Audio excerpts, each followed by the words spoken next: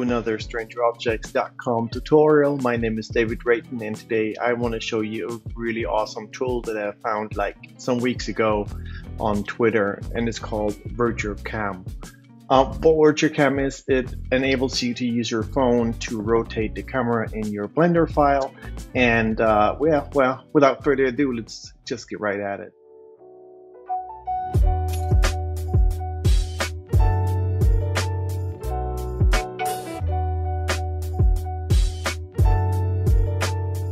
So within Blender, as you can see, I've already prepared a file.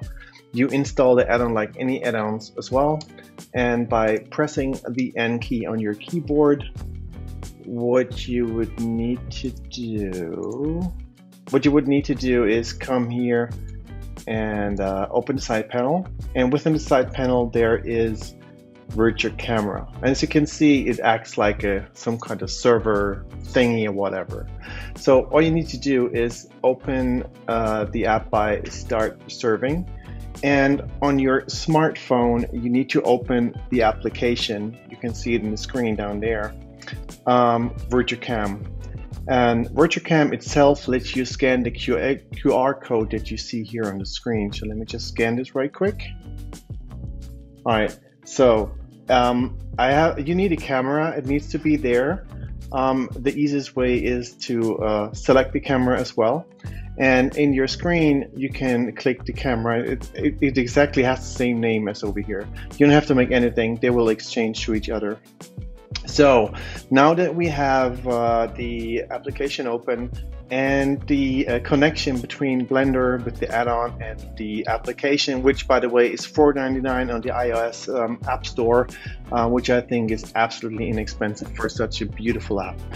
Anyhow, in the top right of the application itself, there is this connection button, and in the middle you can see that eye. If you click that eye, you can see your Blender scene file.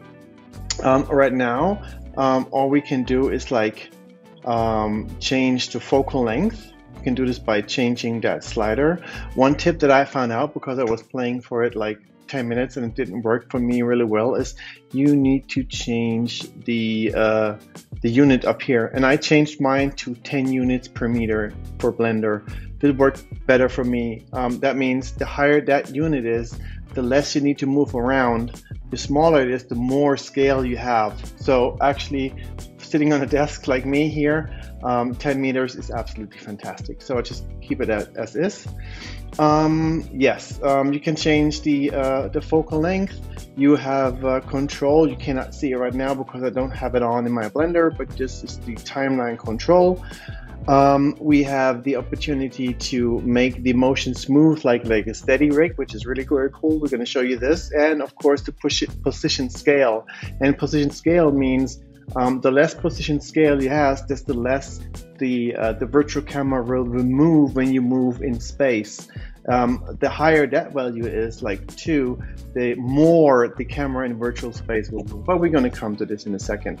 The next thing you need to do is you need to click the upper right link. It's the link on the screen, and just click this, and then you just move the camera, and then you get this little sign saying you are connected, and basically that's it. Now you have in Blender and in your phone, which actually is an iPhone, your virtual camera. And you can see, because we don't have any smoothness enabled, and I guess I had too much coffee today, everything is a little shaky, right? Anyhow, let me just increase the smoothness, and you can see how that will turn out, and you have like that steady cam feeling. And it goes up to 60 FPS if you have a powerful computer, but I'm on a MacBook Pro, as most of you know, and therefore it is not the fastest experience for me. You can tilt the camera, you can make changes to it. Let me just turn down the position scale, then you can see we have less motion, but it still moves where it should move. And let me just turn this up, and you can see that now I'm hovering over my cube over here, and I can, let me just tilt the camera. Oh, let me come down. Here we go. And you can see if I tilt the phone even more, I'm not sure if you can see this. We're getting under. No, you can't see it. Anyhow, but we're pretty close to the object right there. The good thing is that you can record the camera in motion, and the the red button on the bottom right. You can just hit it and you get a little countdown of 3, 2, 1, and now we're recording our 250 frames, and that's it. I will disconnect the camera very quick. Nope, let me just disconnect this and turn off the application, and let me show you in Blender what happened here. Just pull this up and get a timeline for you guys. Here we go. Now we have the timeline open, and what it basically did, it recorded keyframes for the entire camera.